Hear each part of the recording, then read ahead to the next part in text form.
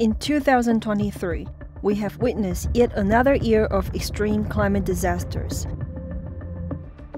Electric vehicles, or EVs, are hailed as a beacon of hope in the fight against the climate crisis because their life cycle emissions are much lower than gasoline cars. But amidst the promises and buzz, it's time to unveil the truths about EVs. Are they replacing fossil fuel cars as fast as they should? And are they green enough to save us from the climate crisis? Myth shattered. The truth about electric cars in today's auto industry. Myth 1. The transition to EVs worldwide is lightning fast. If you live in China or Norway, it might appear that the world is rapidly shifting to EVs. However, according to the recent Auto Climate Ranking by Greenpeace East Asia, a staggering 94% of cars sold by the world's largest automakers are still powered by fossil fuels. What's more, the growth of EV sales globally is unevenly distributed. It's worth noting that the EV surge is led by all-electric brands such as BYD and Tesla. Traditional automakers are struggling to keep up. Myth 2. Toyota's hybrid. They are green and everywhere. Let's delve into Greenpeace East Asia's latest Auto Climate Ranking, which places Toyota near the bottom. Joining us to talk about this is Mariko, Greenpeace East Asia campaigner from the Japan office.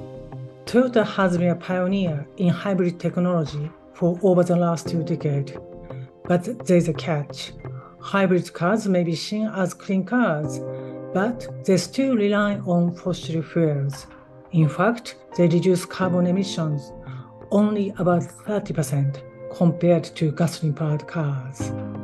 Toyota is the largest car company in terms of sales, but shockingly, in 2022, not even 1 out of every 100 Toyota cars sold was an EV. Their multi-pathway strategy to include hybrids may delay the transition to EVs, and this can result in more carbon emissions into the atmosphere, worsening the climate crisis. Myth 3. Electric SUVs. They are safe and green.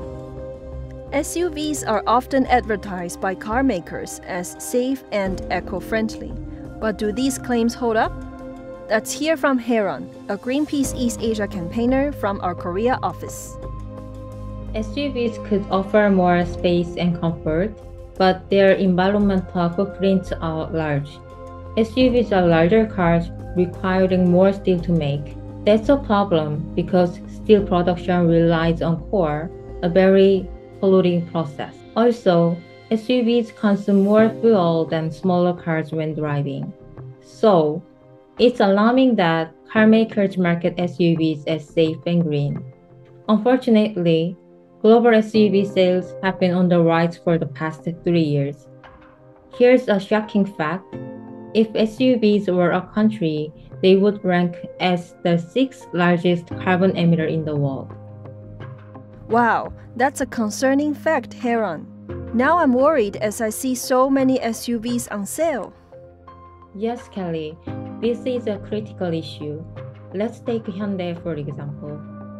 In 2022, SUVs made up over half of their sales, surpassing most top car makers.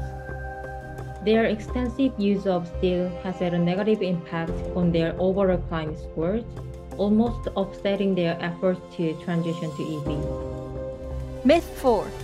100% EVs, a silver bullet for our climate. While some see EVs as an answer to our climate crisis, there are still questions about battery minerals and the availability of renewable energy charging. Automakers must move away from the current profit models of selling more fossil fuel cars and instead focus on mobility as a service, MaaS, a shift away from private car ownership. MaaS is a concept that combines public transportation, ride-sharing, and bike-sharing into a seamless journey, presented by mobility providers on a single platform with easy access to all of them. The global shared mobility market is on the rise. Today, when possible, more and more people choose not to own a car, but instead rent or lease one when needed. Public transportation and bike sharing are both green mobility options.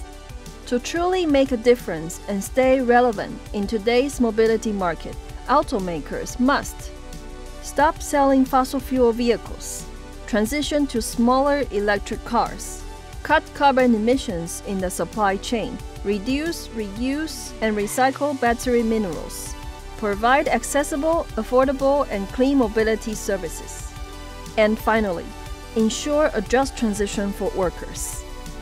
It's time to change the global auto industry. Drive change with us today.